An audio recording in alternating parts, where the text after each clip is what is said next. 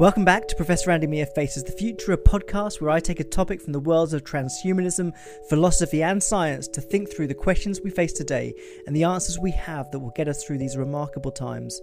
And today we're talking about sustainability and whether what we're doing is enough to get our planet through what must be the riskiest period of human history to date. We live in a time when the smartest, most trustworthy people on our planet have shown us, with copious amounts of evidence, that we're living through a climate emergency, a term that's only recently been popularised, but which has been expressed in countless other ways over the last few decades. There can be little doubt now that there's a need for us to all rethink major parts of our lives in order to turn things around and avert a global catastrophic disaster. Even if you're one of the remaining few people who are unconvinced by the evidence, deep down everybody knows that a life that is characterised by the careless destruction of natural resources in order to serve the unbound ambitions of the human species cannot be a good way to live. And so we all need to think about how to live a more sustainable life, a life which ceases to extract the finite resources from Earth and instead begins to allow them to replenish. But what does this mean and how should we focus our efforts? And perhaps more importantly, will any of it be enough to turn things around? Is it possible to achieve an entirely sustainable future? And if so, what will this demand of us, and are we ready to make that commitment? One of the major problems with answering these questions is that we haven't really committed to the idea yet. A lot of what we do involves making small changes that many activists will argue is not nearly enough. And those who are the most passionate about this subject have done all they can to confront us with the impact of our failure to act. It's not just those radical acts of rebellion that we see across the world that are showing us the importance of taking a new direction. People who have historically remained absent from the number of public voices that champion the need for more action have come out in support of greater interventions. People like Dr. Richard Horton, editor of the medical journal The Lancet, who in a monumental statement last year urged us all to take seriously the existential threat that we face as a result of the climate emergency. And yet we continue to do things that we know are damaging the planet, jeopardising our future prospects as a species and wreaking havoc on the natural world. Despite coming up short, we're well on the way to figuring out a vast number of new solutions, and huge sectors of our society have embarked into large programs of work that are making major commitments to sustainability.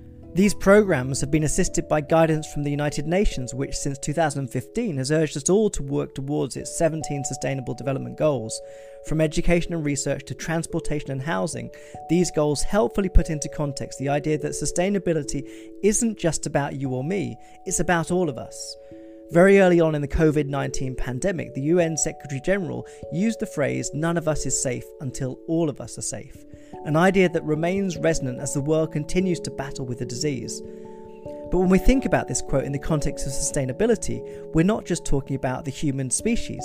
It's far greater than this. No species is safe until all of them are safe. If we fail to think about the well-being of all life forms rather than just our own, then we fail also to protect humanity. It's in this sense that sustainability is a transhumanist concept. It provokes us to think about how humanity needs to continually adapt and redefine its circle of solidarity to more adequately encompass a wider community of biological concern, to more adequately safeguard its own future. Those who understand the bigger picture that underpins a commitment to sustainable living appreciate that we can't solve the problem by thinking of the interests of just our own species. And we certainly can't think about the interests of only those who are within our national borders. It's not just about you, me, or the people we know or care about, although each of us is implicated. Instead, sustainability is a concept deeply rooted in a wider appreciation for how we promote greater planetary resilience and how we avoid creating impacts on our Earth that will lead to the demise of all the life that it hosts. In this sense, it's a concept that's intimately connected to a belief about humanity's wider place and role in the well-being of all species on planet Earth. And even more, it's wedded to the idea that humanity must continue adapting, not just biologically, but also cognitively, emotionally, and socially. The means by which we achieve these adaptations today might be more a product of our collective cognitive wherewithal, rather than discernible individual phenotypic transformations. Those transhumanists who believe that we can just modify our biology so that we optimize our compatibility with an increasingly toxic world are likely to be pretty disappointed. The better way to go is to level up our way of thinking about the circumstances we face. We might even consider that the ability of humanity to think and behave collectively is the most reliable measure of our evolutionary achievement rather than the proliferation of our number, an idea which elevates our ability to think and behave cooperatively rather than judge our success on the basis of competition in order to make claims about our intelligence. For those who study the lives of non-human animals, these ideas are not surprising, and the claims humans wish to make about their exceptionally high intelligence are already understood to be beliefs born out of hubris and anthropic bias, rather than there being ideas that are rooted in a scientific theory of intelligence. Historically, we have favoured a certain definition of intelligence that places humans at the pinnacle of biological evolution. But there are other ideas out there, other forms of intelligence that may be a more compelling way of thinking about which of us is advanced and which of us is primitive. For many people, believing in sustainability is difficult as it involves distancing ourselves from a significant part of our history, particularly that aspect of our past that's involved the relentless pillaging of natural resources to advance humanity's selfish interests. It reminds us that there was a time when we didn't think about this at all, and that's pretty devastating. It's like realising your behaviour in the past was racist or sexist. It's a bitter pill to swallow, but swallow it we must. Many of the things that we thought were awesome examples of humanity's excellence in the past need complete re-evaluation, which also means turning our back on this past, condemning it rather than celebrating it.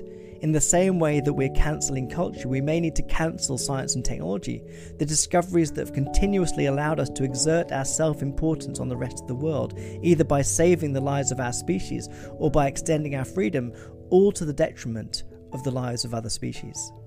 Sustainability demands something else from us, a different conception of ourselves and our place in the world. But there's still a very long way to go before we need even to think about the really hard sacrifices we might make.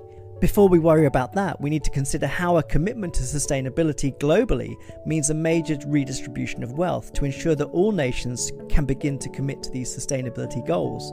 For many parts of the world, it's impossible to afford the greenest machinery to undertake the labour required to propel their nation into a more advanced economic situation. Instead, many countries rely on hand-me-down technology which keeps them firmly in the early stages of industrialisation. And this is where it starts to get really complicated for those people who own the means of production, the wealthy and the job creators. This technological class system is a significant part of the global economy that keeps certain nations ahead of others. And it's hard to imagine any nation's government voluntarily making their country comparatively worse off, perhaps by giving away green technology for free, just because it might benefit the world in this larger sense. But this might be what it takes.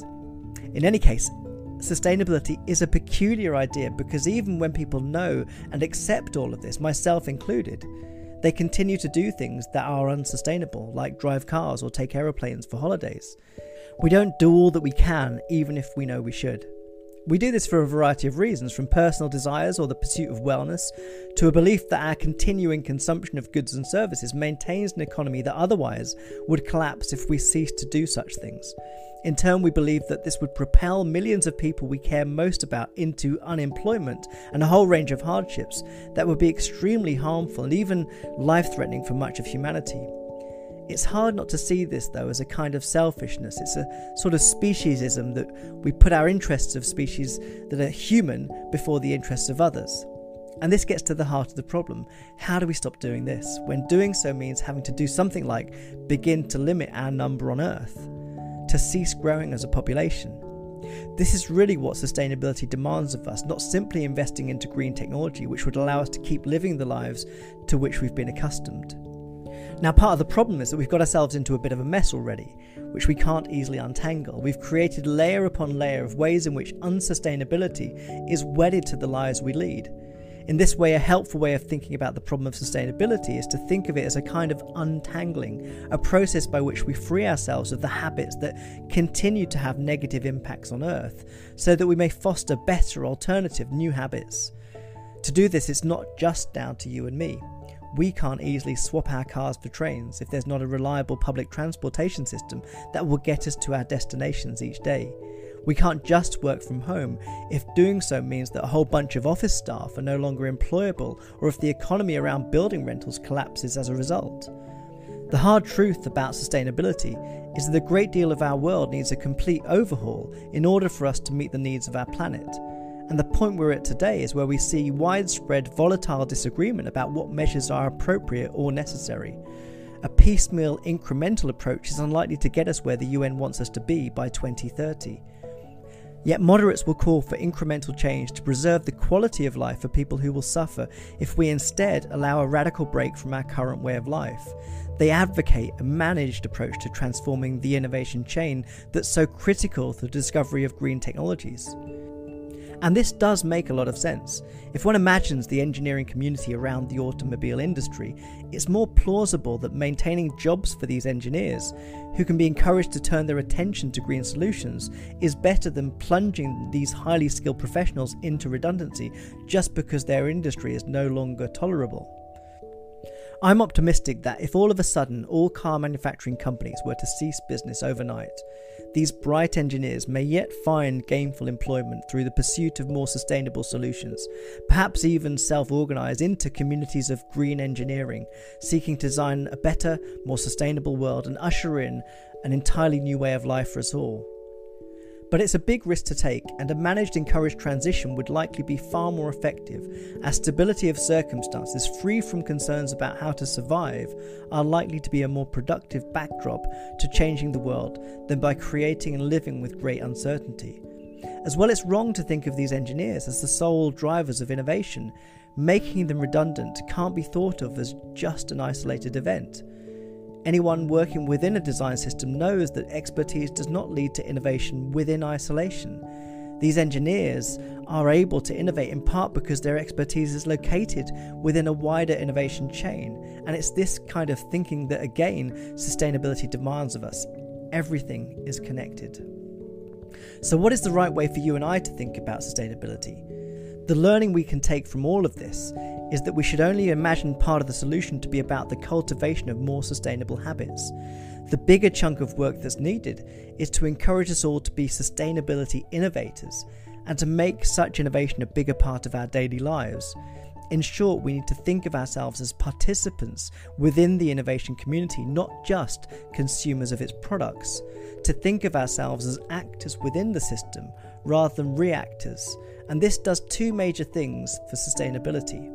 First, it gets us to examine how we can contribute to the mission beyond just how we consume and absorb things that exist in the world. The second thing it does is to encourage us to think of ourselves as part of the bigger picture rather than observers of it. To think of ourselves not as one animal, but as all animals. Radical acts are not those that involve simply turning the world upside down. Instead, they must be accompanied by some concrete ideas about how to put it back together again. And if you find yourself without such ideas, then there's a good chance you're not really taking it seriously at all.